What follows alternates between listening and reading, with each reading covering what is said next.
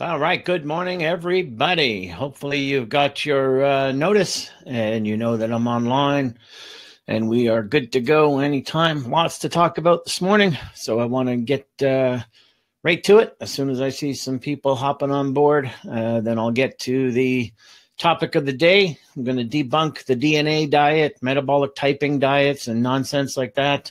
I'm going to tell you about the most relevant nutritionist in history and what he had to say about certain things. And I'm going to start off with a client email. But right now, I'm just waiting on people to come on board. And you think you're coming on board fast and furious. Remember, everybody, hit your share button. The topics that I discuss are important out there in the world. Hey, Germany, happy to have you aboard. People from all over the world tuning in every week, which is great. Lots to talk about today. So, yeah, as usual, stirring it up and trying to convey some knowledge out there to open minds, which is hard to do. And we are going to get on with it. So, yeah, people hopping on board. Hey, Mike and Donna. Hey, Adrian. So good. People are hopping on board pretty quickly. So I'm glad all is working out. So one of the things I want to get to right away is a client email example that I wanted to use about proper mindset. So I printed out one of my typical client check-ins for you to learn from in terms of proper mindset. So, yeah, we got South Africa, we got Edmonton, we got a worldwide following going, and that's great. Just keep hitting your share button, though, folks. So, yeah, my client email, I have a client who's doing really well, very successful, dropping weight, leaning out, doing really, really well. And I wanted to use his check-in as an example of mindset, okay? So as someone who's been successful from the get-go, and I never know when someone joins how they're going to be from the get-go. It's something that unfolds. It's a process like anything else. So here's his feedback. Coach, I'm in week 11 of my current program. And then he says a little more stuff.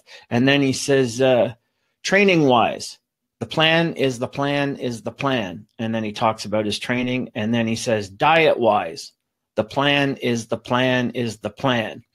And the reason I wanted to read this is I love this so much because he's got the successful mindset of simplicity. The plan is the plan is the plan. He says that for both training and diet. And it's no wonder he's doing really, really well because that is a mindset, right? It's a mindset switch. I compare that to people who write me and say, oh, I want to do anything to make the results and you're my last hope and this and that. And then within a couple of weeks, they'll email me with things like, is it okay if I change this to this? Is it okay if I do this instead of that? And what about if I have this instead of this? And nothing is the way I present it to them. They want to adopt things. And then they'll say things like, I'm willing to do whatever it takes. And then a couple of weeks down the road, oh, well, eating this many meals is inconvenient. And cooking all my meals, well, that's not practical. Well, since when is a long-term goal in changing lifestyle convenient or at first practical? They become practical when you practice them as lifestyles.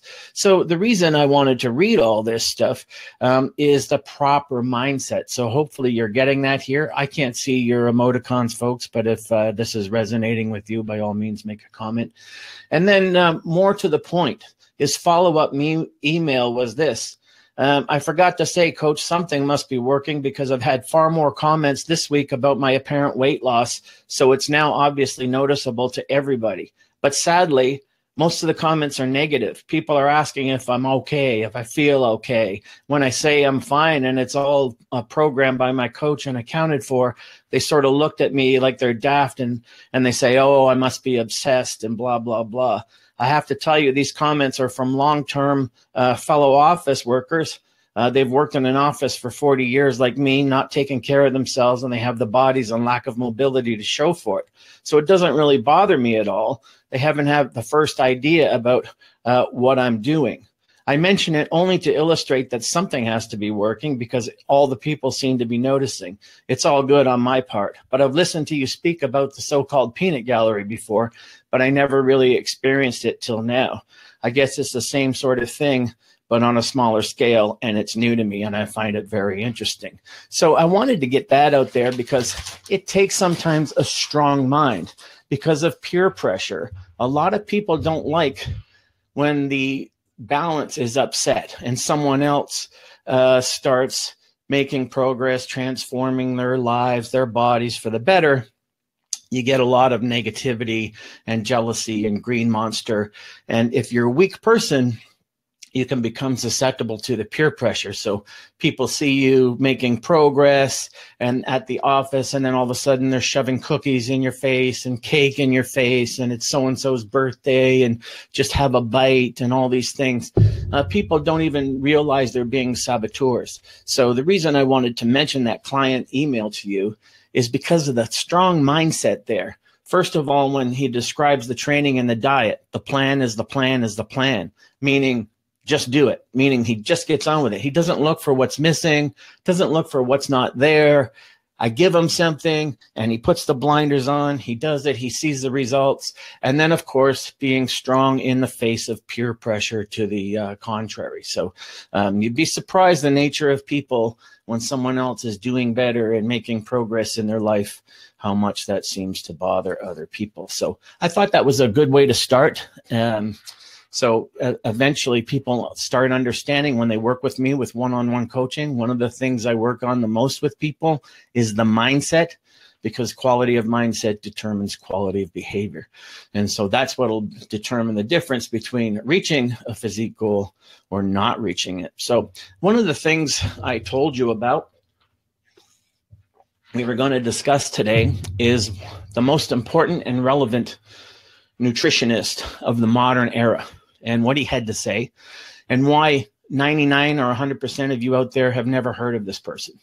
And there's a reason you've never heard of him, and it's because the fitness and diet industry can't afford for you to know what his work stood for and what his work said. So this is where you would really want to be focusing on hitting the share button. So we're going to get into that, and then, folks, I'm going to debunk the DNA diet based on the work of this person. So DNA diet, another fitness diet scam that hides behind science and supposedly based in science, but is anything but. So if you guys are good to go, by all means, hit your share buttons and put your comments in, because I really can't see the emoticons with this new software. So very, very important there. So who is this guy? Well, it's Victor Herbert. So I'm going to bring up my notes as I did last week, and I'm going to share all of that with you, of course, and we will go from there. So who is Victor Herbert? Well, I'm going to just highlight my stuff as I did last time and get on with showing it to you. Let me know what you can see, what you can't see, and I will take it from there. So Victor Herbert, folks, is the most relevant, important nutritionist in modern history. And why is it that 99% of you have never heard of him? Well, because like I said, the diet and fitness industry can't afford for you to have heard of them. So very, very important stuff for you to know. So we're going to get right into that now. Hopefully you can all see everything well. And I'm going to tell you a little bit about Victor's work. So if you're looking for him right now, folks, he's not the musician. The first Victor Herbert you're going to find is a musician. He was actually named after this musician. So yeah, just so you know. So hopefully you guys can see all that. Let me know if you can't, and I will raise the font, or I will stretch out the screen some more. So there we go, right here.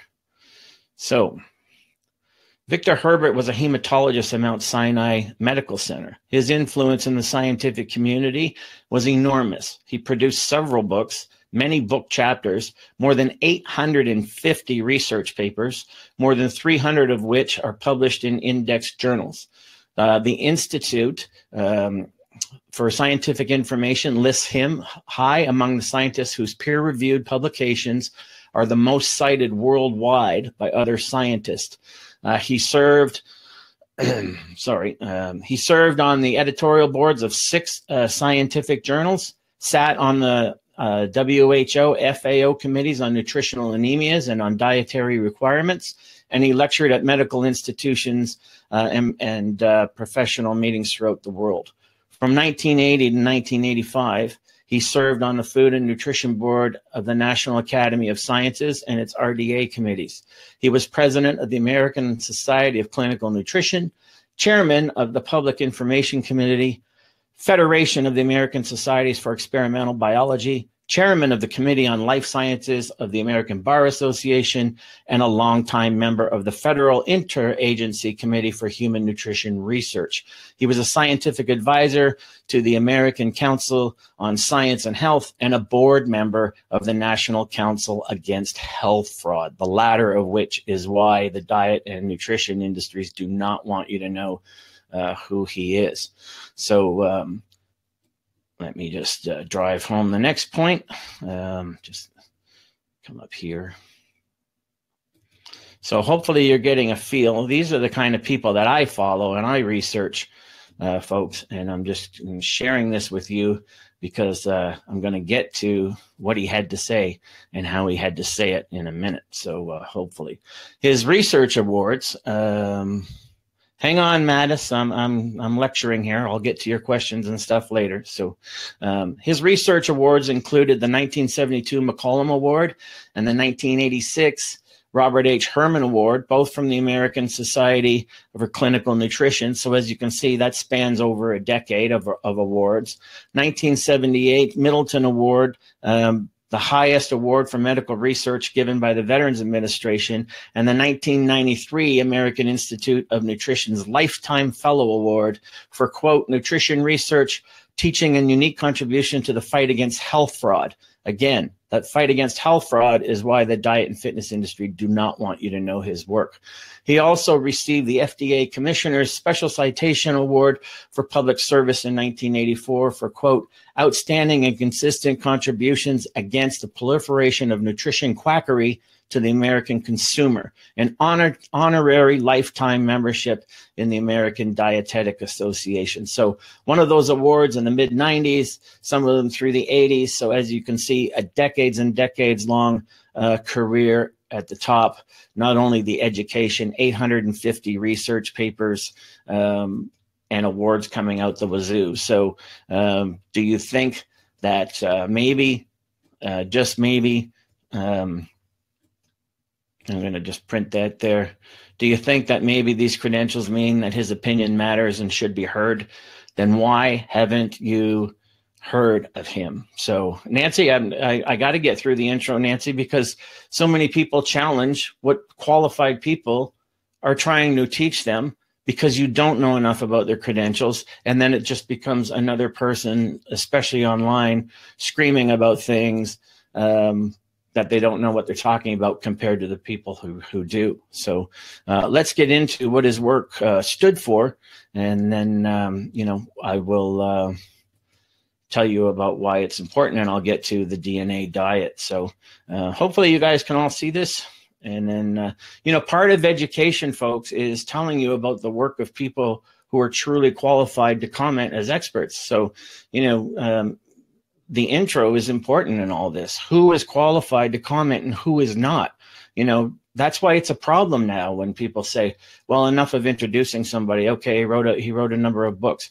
Okay, he, you know, he penned 850 papers, but that's important stuff. It's important to know what the people at the top have to say, and I'll get to why that's important near the bottom. So in the early here's some of his work. In the early 1980s, he made headlines because two of his children's pets obtained a professional membership status in fancy-sounding nutrition organizations whose only membership requirement was submission of a name, an address, and $50. His chapter in one nutrition textbook explained how easy it is to get one's nutrients through food, what vitamin overdoses can do, and 14 tips on how to spot a quack. Although Victor himself did not rail against supplementation with modest levels of essential nutrients as nutritional insurance, he detested the tactics used to trick people into thinking that supplements were necessary, and he warned that above RDA amounts were more likely to cause harm than good. And this latter point has now proven to be correct on so many fronts, and yet people continue swallowing their vitamins because they don't know the work of this nutritional genius and his commitment over the course of decades. So very, very important stuff. So next, let me know you guys can see this. Over the years, his original list of quack spotting tips has expanded and appeared in various forms in many articles, books, textbook chapters, and college course handouts. I'm going to get into that in a later live lecture. I'm going to go through quackery in the health and nutrition world and the fitness world. He also co-authored 2 books about the organization and dishonesty of the health food industry. Yep, that industry that you trust so much for alternative news and research about nutrition and health. And with social media, this is getting more and more perverted all the time. So he was way, way ahead of his time in terms of pointing out nonsense and having people keep their eye on the ball. So when his research really, really got important, some of you are going to find fascinating. He was particularly concerned about general recommendations to take antioxidants. Although epidemiologic and laboratory findings suggested, for example, at the time, that supplementary beta-carotene and vitamin E might reduce the incidence of cancer and heart disease, Victor predicted that clinical trials would demonstrate harm. He also warned that vitamin C supplementation would increase the incidence of hemochromatosis in susceptible individuals by increasing the amount of iron they would absorb. And now, as time has shown, he appears to have been correct on all accounts. If you do the research now, we see danger in taking antioxidants. We see danger in taking vitamin C. We see danger in hypervitaminosis all across the board. And I'm going to lecture on that at another time as well. So something I can relate to personally here is that he was way ahead of his time. He died in 2002, and it took research a long time to catch up to his predictions, research even coming out this year as we speak. But meantime, the supplement scammers he was trying to expose ended up making millions and even billions, and still do, because marketers, okay, always know how to bury the facts and twist the research in their favor. So you have to always, always, always keep that in mind.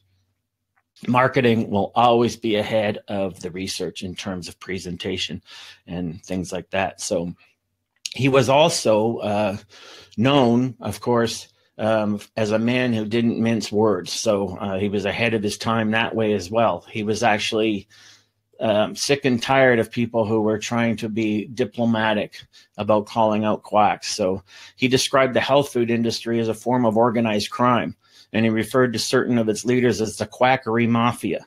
Consider that the next time you trust your personal trainer for supplement advice. Okay, a lot of these industry fitness sites just mask, all right, as supplement agendas, right?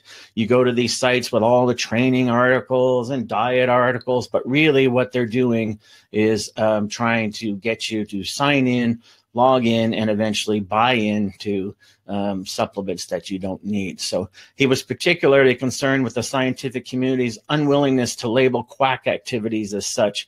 And God bless him for that, because I get attacked when I do the same thing. People love their placebos, all right, and they need that. So he detested the use of words alternative and complementary, all right, to describe methods that are unsubstantiated and lack a scientifically plausible rationale. So a lot of these health quacks, what they do is they get you to aim your gun in another direction, right? They tell you that it's the medical industry, it's the pharmaceutical industry. You know, they're in a conspiracy to rob you of your money, and they want to keep you sick and all this other nonsense. that he pointed out. So, this is why it's important to realize someone with his extreme credentials and what they represented, all right, and what he had to say. So someone with these kind of credentials is immersed in the truth. All right. Years and years ago, he warned this: irresponsible seekers of political advantage and financial advantage, I will add, placate the masses by pimping for irresponsible alternative therapy, ignoring the fact that there's no such thing. Alternative therapy means an alternative to what works. There's no such thing as orthodox versus unorthodox therapy or establishment versus alternative therapy. These are created euphemisms created by promoters of health fraud to legitimize what they do. Amen to that. There are only 3 kinds of therapy. 1, there's therapy that works. It's more effective than doing nothing, and it is as safe as doing nothing. Or if there is any question of safety, it's the potential for benefit clearly exceeds its potential for harm. There is therapy that doesn't work. The 3rd kind of therapy is experimental therapy. Experimental therapy, by definition, is therapy which has not yet been demonstrated to be more effective than doing nothing or as safe as doing nothing, but which is being tested to determine its safety. The promoters of various quacks, aka frauds, their remedies say the medical profession is just stodgy and behind the times. These are new therapies that they don't understand. Nonsense. New means experimental. Experimental means it has not yet been shown to be more effective than doing nothing or as safe as doing nothing. Many of these quack remedies prove harmful, but you'll seldom hear about that. So, amen to that. And one of the things that proves his point, we have in Canada cold FX.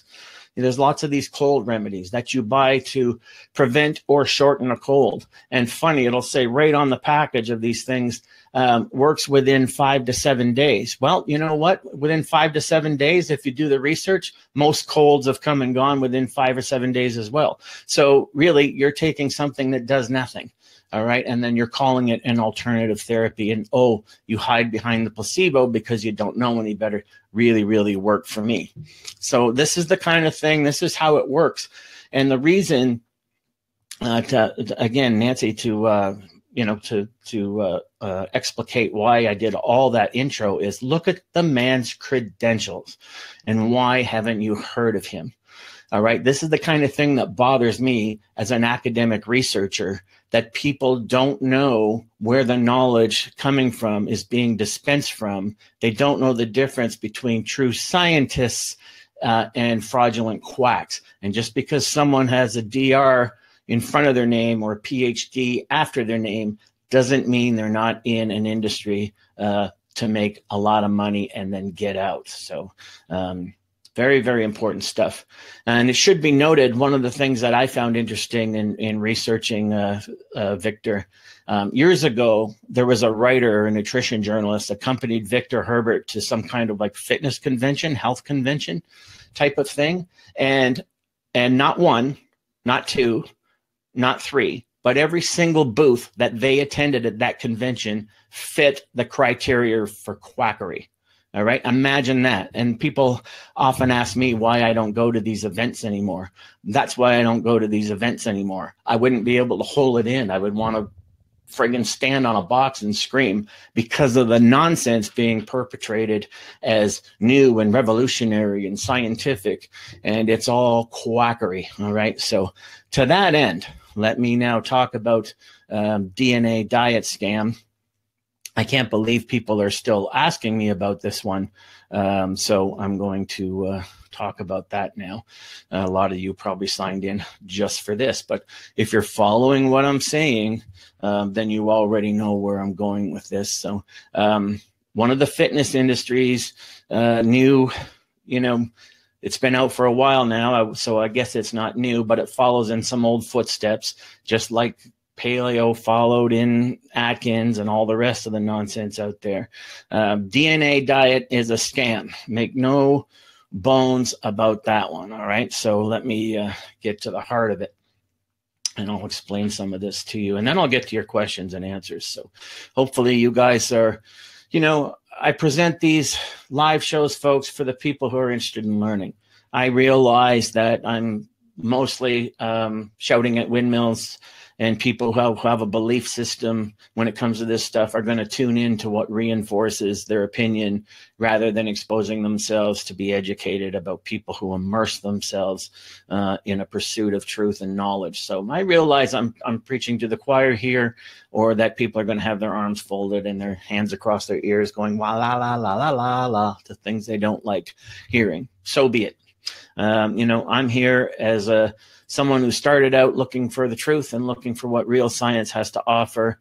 I'll get to that near the bottom. So the dogma of diet religions is just a turnoff to true researchers seeking the truth. It gets tiring being exposed to and being asked about diet religion nonsense over and over again. Low fat, low carb, keto, high protein, vegan, macros, zone, Atkins, paleo, Mediterranean, gluten-free, low glycemic, raw food, SIBO, no starch, alkaline, detoxes, cleanses, metabolic typing, DNA diets, isogenics, body by V, and the rest of these religious denominations of diet religion fantasy.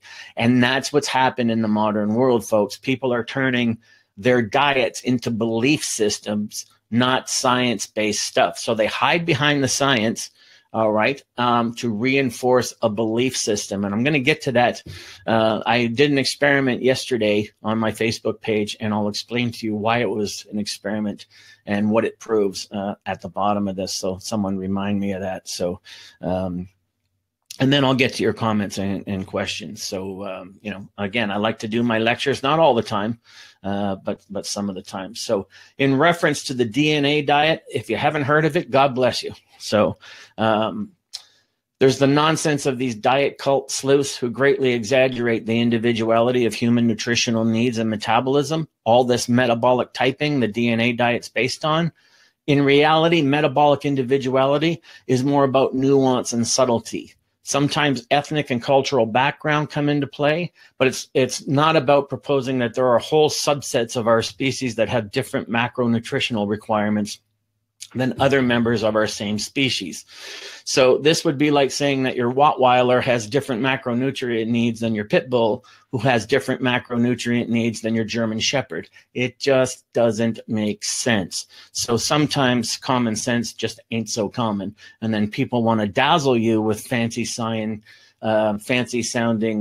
scientific jargon when it really, really makes no sense. Now, getting back to Nancy and why it was important to give Victor the intro that he deserved is because I'm going to tell you now what he had to say about metabolic typing and DNA diet kind of stuff. So diet advice descends quickly into quackery, whether the person making such claims is an MD, PhD, or whatever. I showed you in my initial low carb lies for profit lecture all the lies that Dr. Atkins told along the way to becoming a best-selling author. And that's all he was interested in, folks. He wasn't interested in solving weight or health problems. He was interested in selling books. So you got to keep that in mind.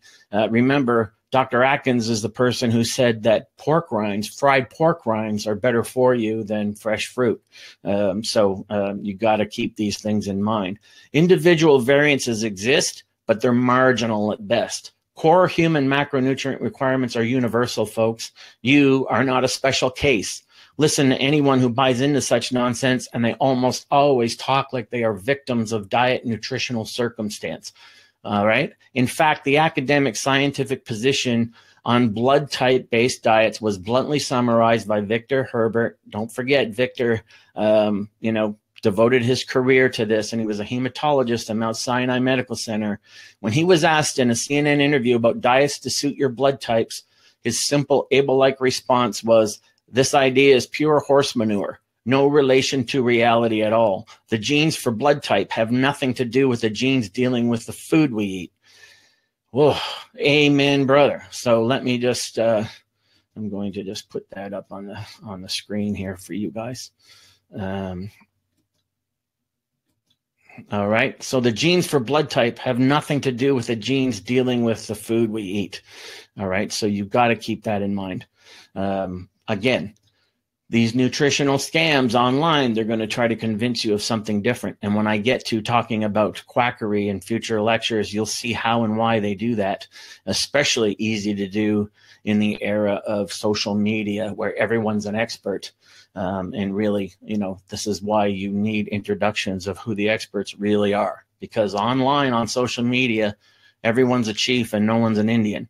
And I'll get to that as well. So, very, very, very important stuff. I'm trying to show you how and why to do real research. Like most fad diets that try to pretend to be scientific, again, the way I debunk paleo, DNA diet, the blood type diet had its moment in the sun in the late 1990s. The book was called Eat Right for Your Type, or Eat Right for Your Blood Type. And then it faded into obscurity, as most fad diets do. But every so often it makes a blip again on the radar screen of pop culture attention. It just comes in a different form. So the marketing gets more sophisticated. DNA diet is the latest Eat Right for Your Type nonsense. Same lame argument, same lame logic. For instance, in the past 15 to 20 years, geneticists have identified a very long list of genes that affect metabolism of carbs, fats, and proteins. The majority of these genes exist in all humans, even in other primates for that matter. What this means is that these genes are part of our human being in a species sense, as in being a Homo sapiens member. And if you want to put aside the complex science of genomes for a moment and get to the heart of the matter, what all of this means for you out there is that macronutrient needs of all human beings are basically the same. Epidemiological research is pretty clear about this. The real research is pretty clear on this. Let me say again, the real research is pretty clear on this. So read that sentence on your screen, read it 3 or 4 times, get it through your head. We need to stop the nonsense, all right? So I'm going to get to your comments in a minute. I'm almost done. So next point. I hope you guys are liking the bullet point presentations that I'm doing so you can follow along. These are the notes I make every week for you guys. So as you can see, I try to put in the work. Now, as I said previously, genetically based individual differences in metabolism of proteins, carbs, and fats exist, but they're subtle, not diverse. It doesn't mean that you over there you need 60% fat and the other person over there needs 60% carbs. Stop it. All right. These differences are subtle. None of this supports metabolic typing diets, checking your saliva and determining what your macronutrient needs should be, or checking, you know, your blood. All right. Your blood types and DNA diet. I mean, yes, it's a fancy website. So what? Lots of people are technically you know, ahead of the game, and they can design all kinds of stuff that look good. All right. But you need to start learning to not be sold on the sizzle and look for the steak. So most people are trying to sell you the sizzle and you're just not getting it. So it's important that I debunk these things a little at a time, week by week, and try to get you into learning mode, so you can decipher what real research is and what it isn't, and you not become guinea pigs or not become, you know, consumers being led by the nose into the next fad that comes down. So all these fad diets feed the misinformed rage over the importance of macronutrient profiling, which is just more diet and fitness industry nonsense about the illusion of control. I've talked about the illusion control in several of my books: Beyond Metabolism, the anti-diet approach, understanding metabolism.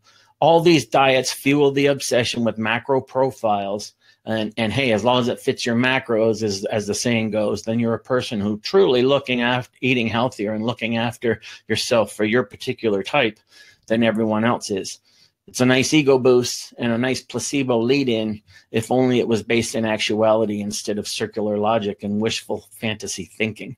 So people who want to believe in nonsense, they believe in it because they want to believe in it. Okay, so that's the important stuff that you need to know. This is why you've never heard of Victor Herbert's work, because he was all about health fraud. He would have been dead set against the 1996 Diet, Health, and Supplement Education Act that allowed supplement industry to run amok with the claims they make.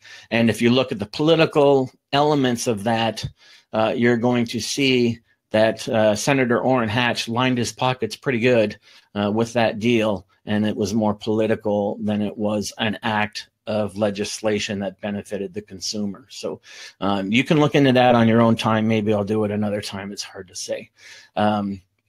But being obsessed with macronutrient profiles is just more of the North American diet mentality run amok.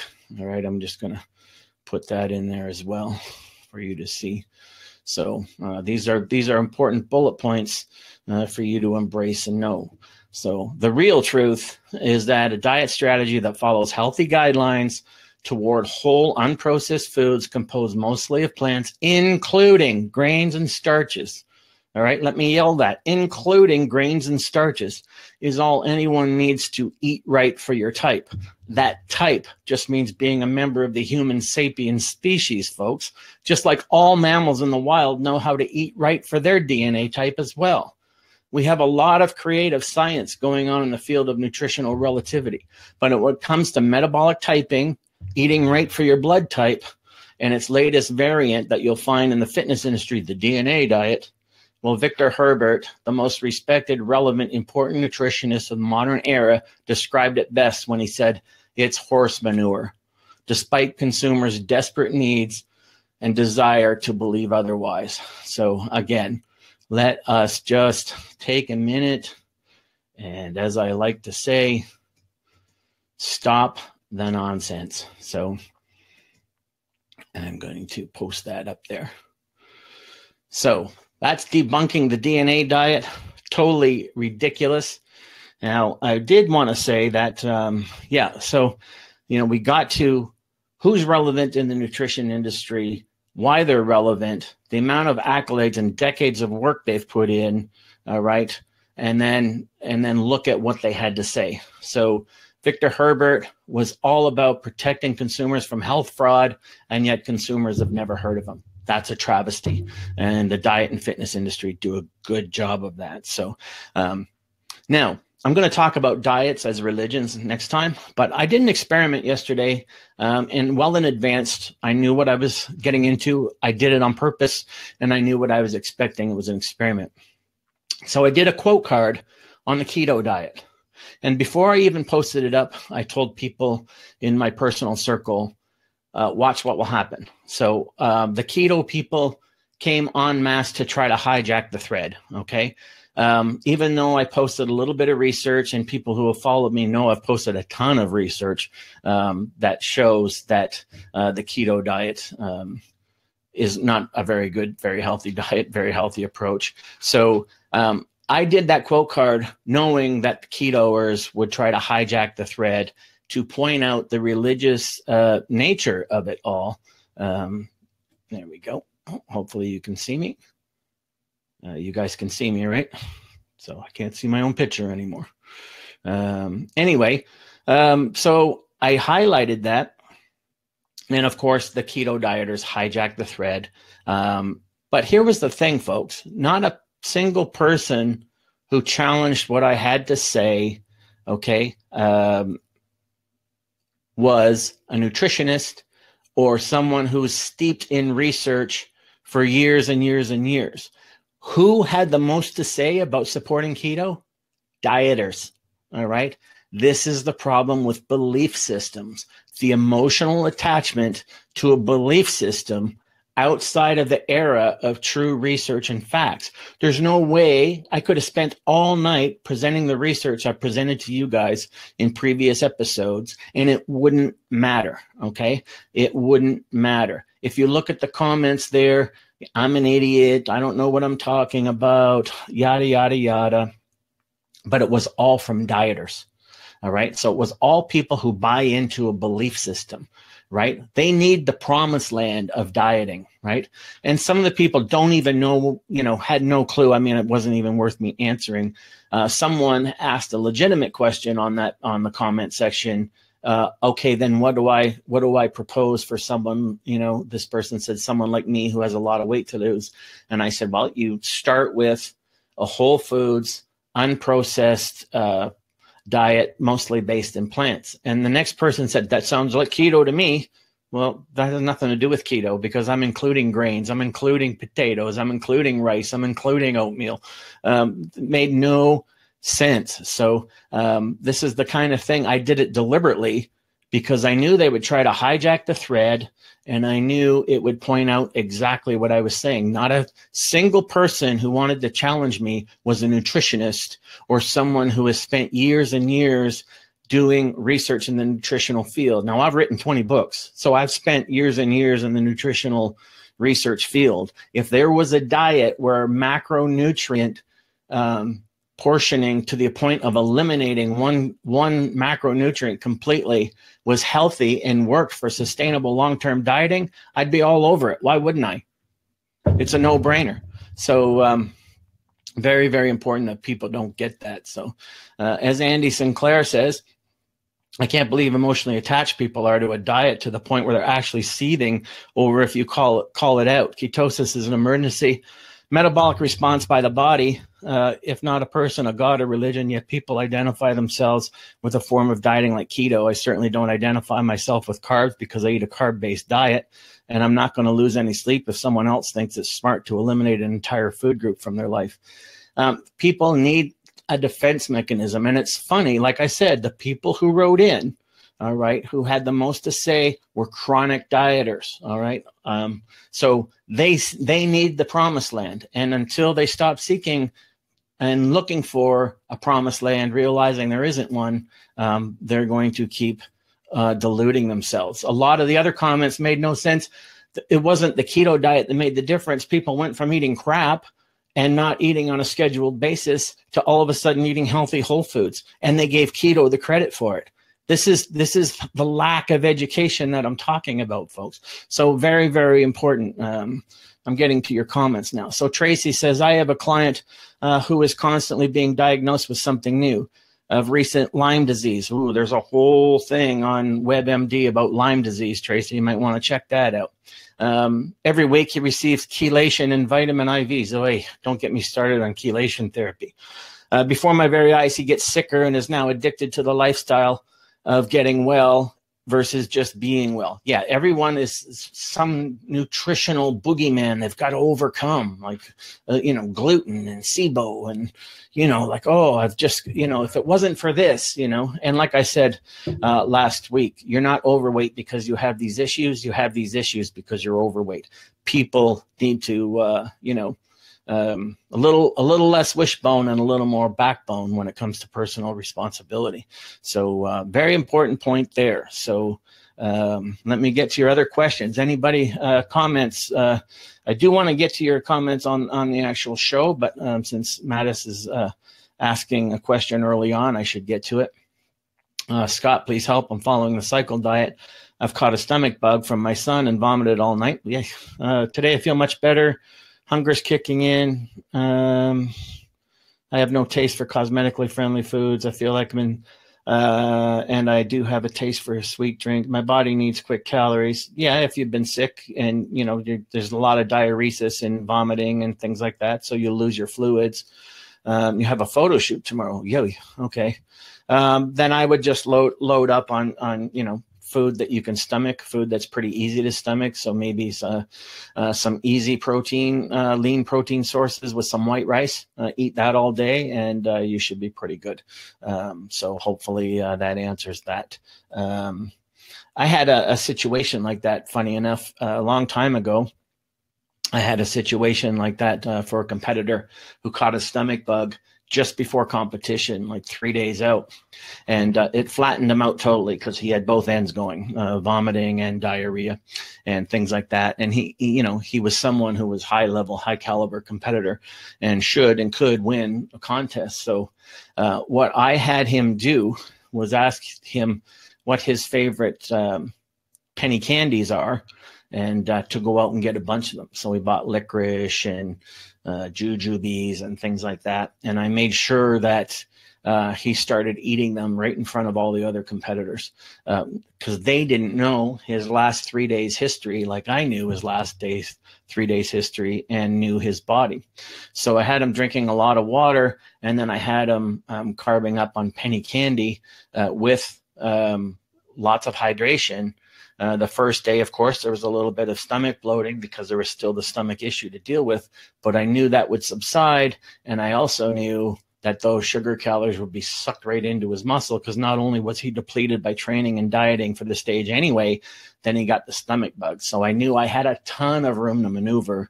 So I loaded him up on penny candy, and I had everyone else see him do it. And sure enough, monkey see, monkey do, all these other wannabe coaches who wanted to be me went and had their clients eating penny candy, and of course it ruined their physiques.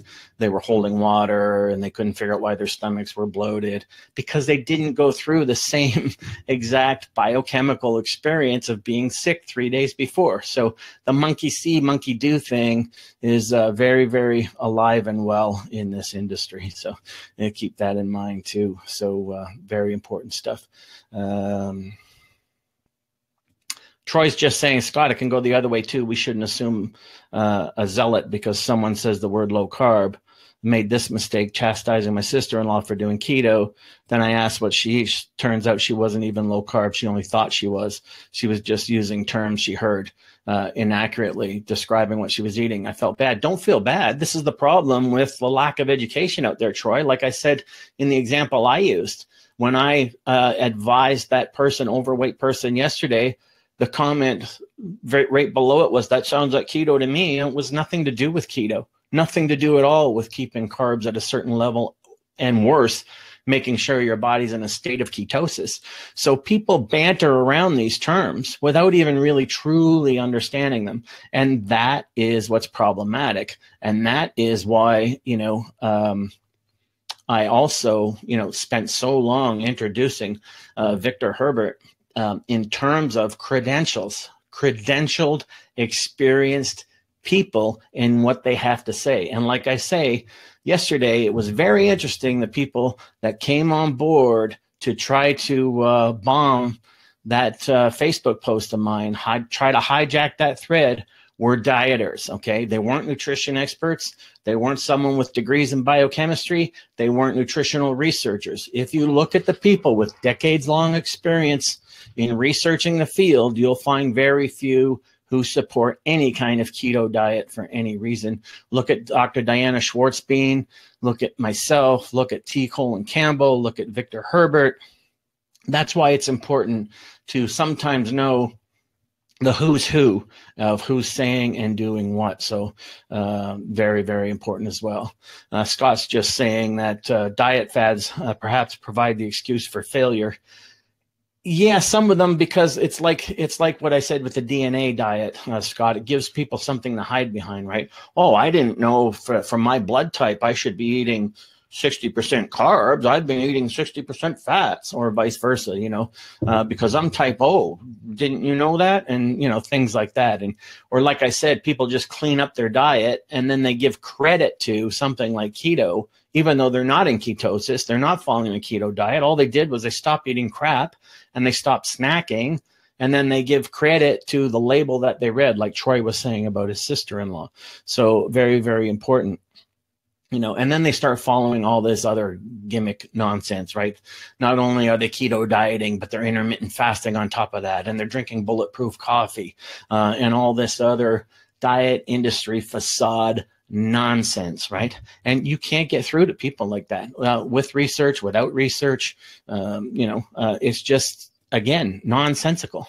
So, what I presented, like this week, we launched my Hard Gainer Solution course, right? And I showed you before and afters of several people, not to mention, okay, protege Andy Sinclair is on board with us, okay? He's been in photo shoot, cover model shoot shape for 13 years now, eating a carb-based diet, all right? So, that's not someone who's a yo-yo dieter. That's not someone who's lost 50 pounds and still has 50 pounds more to lose, glorifying a diet, all right? All my physique transformation people eat carb-based diets. And I showed you in my previous lectures on that, what the research shows about long-term sustainability. I posted another research article yesterday in that thread about keto nonsense, which nobody wanted to pay much attention to, and that's fine. So Tracy made a good comment here. Let me just see. Tracy's just saying, why has the food and diet become a source of punishment and pain? It's supposed to be joyful. Not supposed to be joyful, but the way you sell things, Tracy, the number one thing when my business manager, Mike, signed on with me is Mike said, you have to present a problem and you have to present a solution to it. You have to solve an individual specific problem. One of the ways the fitness and diet industry do it is sleight of hand by saying it's not your fault. It's not your lack of discipline. It's not your lack of sacrifice. It's not your lack of commitment. Didn't you know that you're eating wrong for your DNA type? You're eating wrong for your blood type? Didn't you know you're gluten intolerant? Didn't you know you have SIBO? Didn't you know you're carb resistant? All of these things, you know, like I said earlier, when I read at the beginning my client email, when he said the training is the training is the training and the diet is the diet is the diet, meaning he's just following it and doing what it takes and he's successful at it, whereas other people will write me within weeks, can I do this instead of that? Can I have this instead of that? Oh, this really isn't convenient for me. This isn't really practical. That's not how you reach goals. And that's not how you change a life. And that's not how you sustain a transformation. But people they think that their goals should be reachable within what they conceive as doable. And you have to meet change on change's terms. You can't meet change on your own terms. So that's very, very important as well. So very good point, Tracy. But the food and diet industry, like Victor Herbert said, is quackery mafia. All right. First, they have to present to you a problem that only they can solve with their nonsense so that you will buy in. All right. And then they solve that issue by telling you you have the problem to begin with, right? First of all, you have this specific problem and your DNA proves it. All right. So this goes back to something that Warren Buffett said in terms of getting financial advice. Warren Buffett said, never ask a barber if you need a haircut. And what he meant by that was never ask someone in an industry who stands to profit from telling you you need what they have to sell you. Okay. So of course, someone's going to believe in protein powder who sells protein powder. Of course, someone's going to believe in branched chain amino acids who sells branched chain amino acids. Of course, someone's going to believe in the nonsense of GH boosters and testosterone boosters who sells that ridiculous stuff. I've debunked this stuff over and over again. And you know what my reach is on that compared to the reach of the people who sell it? My reach is like this, and their reach is expansive because people need to believe in magic. People need to believe in the promised land. The diet and fitness industry has been shoving this down their throats for decades. So just so you know, this is how it's worked. And this is why Victor Herbert was the most important and relevant researcher of his time.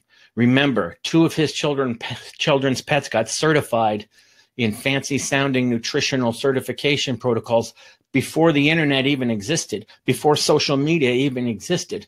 You know what's going on now? I know people that have written the personal trainer certification multiple choice programs for their spouses to get them certified so that they could double, you know, the amount of people they could train. I know another person in my old Abel forums, he had his pet certified in an online, very popular personal training certification course. This stuff goes on and on and on. And when I get to quackery in a couple of weeks, you'll see how and why this works. People create their own organizations now, right? In Canada, we have CanFit, which was created by Good Life Fitness. And then if you want to be a trainer at Good Life, you have to pay first to take the CanFit course. So they profit whether you become a personal trainer or not. Their turnover rate is incredible because the people can't make any money. But so before you even become a personal trainer, before you even know if you can sustain that lifestyle and make money from it, you've already paid for the CanFit personal trainer course. So they've made their money. All right, by promising you that you're certified in a weekend. Certified does not mean qualified. So that's very, very important. Scott just wants me to know, hey, coach, you're getting lots of likes, dozens actually, just for your information, so because you can't see them. Yeah, I can't see them with this software. I think this is a good trade-off for this software, folks. I think that having this software allows you guys to see the notes that I make, the research that I do. I wish I had this software early on when I did the whole 6-week low carb lies lecture series. You would have had all of that research to copy and paste right there yourself. So, you know, really, really important stuff there. So I'm just going to find that again. Whoops. Trying to hide that comment, but I can't find it. So there we go. So other comments are coming in, and I'm just going to question about protein needs from Yanni. The macro guideline in HGS says 40% protein, but it sounds quite a bit high compared to one of your podcasts where you're talking about protein needs. Why is that? And thanks for the Hard Gainer Solution course. Just joined in yesterday. Have been doing Hard Gainer already for 5 months, 3 to 4 workouts per week. Awesome. Glad to hear that. Always glad when my work benefits from people. Yanni, the thing, and I hope I'm saying that right. I'm sorry. There's so many people from all over the world and they all have different pronouncements, but the macro guideline in the Hard Gainer Solution, Yanni, is because I have to speak in generalities when I'm addressing a mass audience, and I have to speak in terms they understand. So I use macro guidelines loosely because, as you can see with the DNA diet and all of that, these things don't need to be that specific. I don't want people married to macronutrient profiles. I know Andy doesn't know his macronutrient profile in numbers. I don't know mine, and I've been lean for decades. Andy's been lean for 13 years, cover shoot ready lean. So, you know, we got to get away from the numbers, from the outside in approach, and we got to start honoring the biofeedback of the body. That's how you get there. So good point there. Hopefully that makes sense to you, Yanni, and I'm glad you got the program. It's yeah, it's doing really well as well. So Jock says, are the meal plans in the Hard Gainer Solution carb based? Well, I have different meal plans in there, Jock. There's even a vegan approach there. So we tried to cover all the bases there with, you know, what people, how people eat and what they eat and things like that. And again, it's more of a guideline. And then I teach people how to use biofeedback to gauge that. So Perry's just saying, you know, nowadays there's more diets, nutrition, and fitness advice than ever. And people are fatter and sicker than ever. And a lot of people are buying into that whole notion that they're sick. There's something wrong with me. I'm a victim to nutritional circumstance. And 99% of the time, no, you're not. You just want to be. So, and you need to believe in that. And like I said yesterday, it's the belief system in a promised land, right? Like that's what people, I had to delete and even ban people who commented on my keto thread yesterday because of the nonsense. I just wasn't going to let them hijack that thread when I know better, regardless of what they had to say. So, you know, that doesn't do anybody any good to allow people who believe in magic to propagate magic. I just won't allow that. So Tracy's just saying people think low carb is keto. It's not. They will eat low carb and high protein, and keto is not high protein. It's extremely high fat.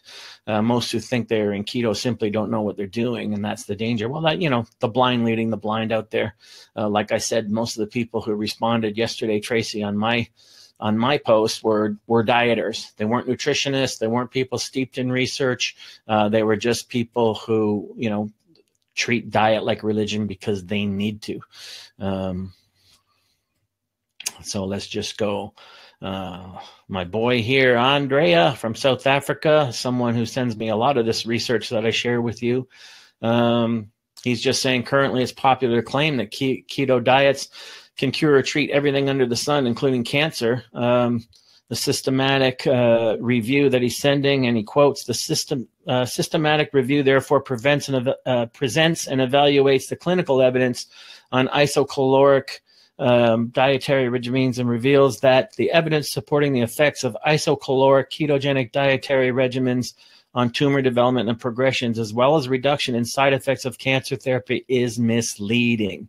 Okay, so there you go there, and I just read that spur of the moment. So, you know, very, very important stuff. And as Scott says, advertisers invert, they create the problem and then present a solution. Exactly my point, Scott. Exactly Victor Herbert's point as well, right? Like, you know, Victor Herbert was an advocate against the health and fitness and diet industries and health fraud, trying to protect the consumer.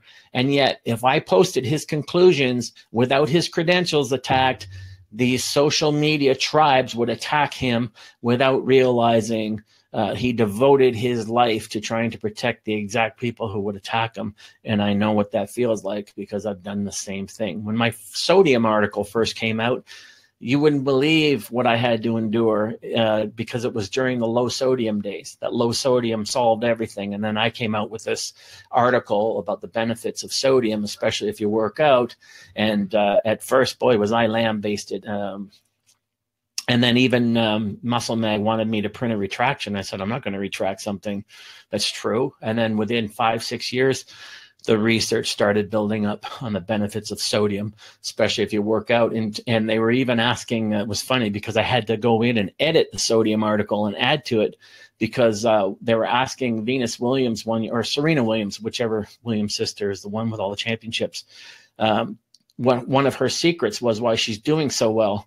And she said, yeah, she puts a teaspoon of salt in her Gatorade, and that allowed her to sustain strength much longer throughout longer tennis matches. So I had to go back in and include that in my sodium article on the benefits of sodium. I think it's called Sodium Unsung Hero of people who work out or something like that. But when it first came out in the anti-sodium days, whoa, boy, was I lambasted. But just like my client who took a lot of bull crap at work this week in the last couple of weeks because of how well he's doing, and he just sort of acknowledged it and observed it and scratched his head about it, but wasn't affected by it. I did the same thing. I knew I was right, and I knew the research would catch up eventually. Victor Herbert did the same thing. He talked about hypervitaminosis. He talked about the dangers of antioxidants and vitamin C, and now the research has proven him to be right on all accounts. As a matter of fact, the mortality rate of people who take vitamins is higher than the people who don't, as long as if you control for people who eat healthy in general. So no, thank you. I'll pass on the vitamin supplements, and I don't think anyone will ever convince me otherwise. So, oh, Pam just made a good comment. This will age me, but during the Atkins phase of quackery, I remember reading that being in ketosis is a precursor to diabetes. Those that were on it back in the 90s are now diabetics. Have you run across this or read about this? Well, Pam, I don't know. I probably have, and maybe I forgot it. I ran across a lot of the Atkins quackery, a lot of the lies that Atkins told that were proven. I mean, because they were quoted. I mean, he said things on CNN interviews, and then his wife made other lies, and then they tried to hide his weight at the time of his death. And like I said, the pork rinds being healthier than fresh fruit, and him saying that, you know, bananas are toxic, and just, I mean, he was full of all kinds of quackery nonsense, but he had the word doctor in front of his name, and it had the magic that people wanted. Carbs are the villain. Let's demonize carbs. You're not fat because of your lifestyle and how you eat. You're fat because of these nasty carbohydrates, don't you know? And the other thing with keto and low carb that I have to point out, folks, is the short-term honeymoon effects. Everyone falls in love because these things are meant to work up front. All right. They're meant without any consideration for metabolic consequences down the road. So now it's being shown in the research over and over again that metabolism will slow down and compensate for the lack of energy coming in, triggered by the lack of glycogen stores that are depleted because of a lack of starch carbohydrates. So, and I've presented that before. So, anyway, I think for today, folks, I'm way over my time.